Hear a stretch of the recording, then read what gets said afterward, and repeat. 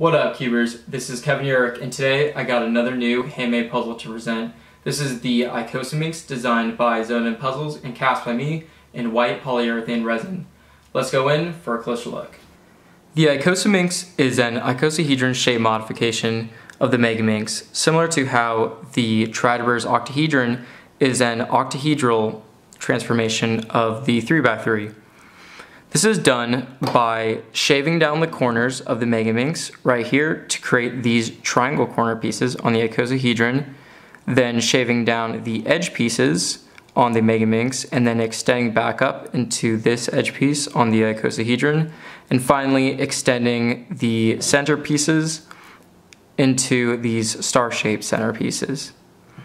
Although this puzzle can be made by completely modifying a Megaminx using cut and paste or other methods, I decided to completely cast this puzzle from 3D designs that were graciously given to me by Zoneden Puzzles. The Icosaminx has 20 sides and turns on each of its vertices.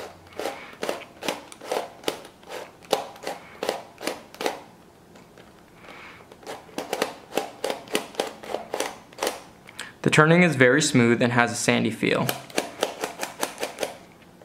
Every single side turns well, and the puzzle even does corner cut a little bit.